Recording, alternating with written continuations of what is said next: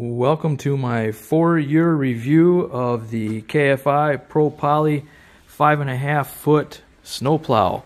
I have it attached to my Wolverine X4,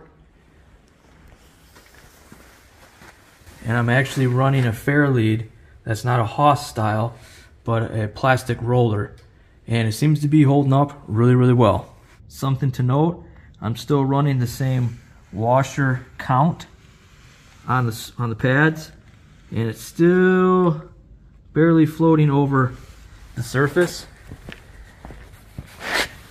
You can see here, bottom of the blade is still holding up quite nicely. My driveway starts out with about 20 feet of concrete and then ends with about a couple hundred feet of pavement or asphalt.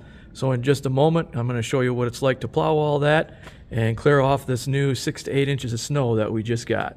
I want to make a mention that I now have Tusk Terrabites on M12 wheels, and they seem to be doing really well in snow.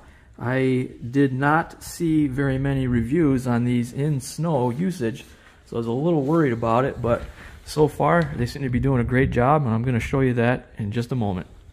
Another thing to note real quick, I am running this heated seat, just a 12 volt heated seat by Ergo Drive Heat, and I just simply have the cable routed around to the back and plugged into the 12 volt outlet that is standard on this particular side-by-side.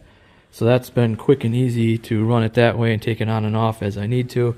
It's nice because it has an on-off switch, high-low. I just typically leave it on high. It comes on and off automatically when I turn the side-by-side on and off. But as you can see here, I have purchased these UTV seat heaters that go into the seats, and I'm going to be installing those here pretty soon. So feel free to subscribe if you want to see that coming up soon. You like my hat? Tell me what you think of this thing in the comments below. So something that I mentioned in my original video, be sure to keep it in 4-wheel drive whenever you're snowplowing with your machine. I'm letting the side-by-side warm up just a bit, and then we'll get going with the snow plowing montage.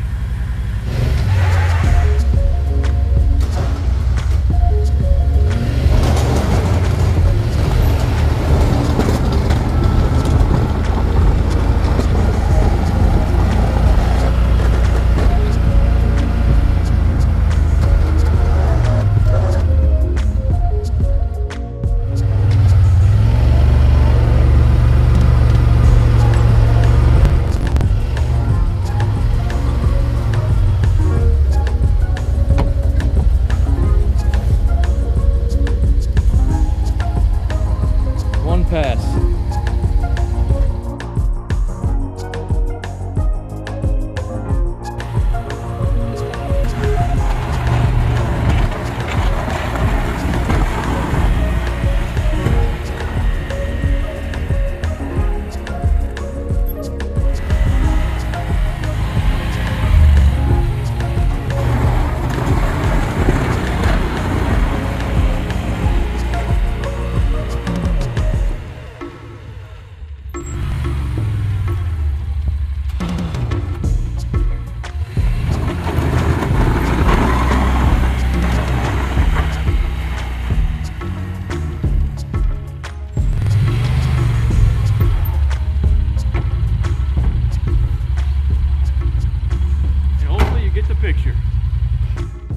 So there you have it, 3 passes so far. Remember to go a bit beyond the edge of your driveway when you're pushing the snow, so that way you have room as it accumulates over the season. I'm going to continue to snowplow the rest of my driveway all the way to the end, and I'll pick you back up in just a moment and show you the end result. And there you go. Now, a couple things that I think are worth mentioning that I haven't so far, or at least didn't drive home pretty well in the last video, is it is a really good idea to put down those orange markers. I keep trying my best to avoid scalping my lawn, but it's pretty much impossible. When you start pushing the snow out of the way, you can't really tell where the edges are, even though in the beginning when you first start you can see it. So as you're pushing the snow, it just starts burying the edge and you're just guessing. So it's worth putting down the markers if you want to try to avoid doing this to your grass. So back to the Tusk Terrabites.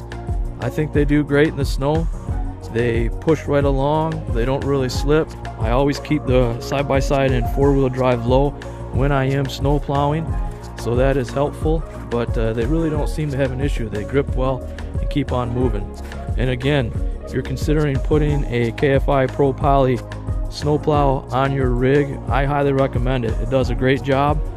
It scrapes really well. It's holding up well. I've seen some things online where they're not holding up. I'm kind of curious as to if they are bashing things. As you could hopefully see before, I take it easy. I don't smash into the edges, and I push just as far as I need to, and then I stop and I bring up the plow only as far as I need to, so that I'm not pushing into the grass any more than you see what I'm doing here when I'm edging it. But my point is if you're easy on it, if you have the right angle originally set up with the plow and the line itself that's pulling it up and down, you should be good to go. I know this is 4 years of experience and it's still in excellent shape, and it's still doing the trick on a long driveway, clearing 6 to 8 inches of snow, ready for the next one. So if you like this video, please hit that like button. I really appreciate it. It helps the channel grow. And if you want to get a little bit more detail on the setup of these plows, please go ahead and click here. We'll see you in the next one.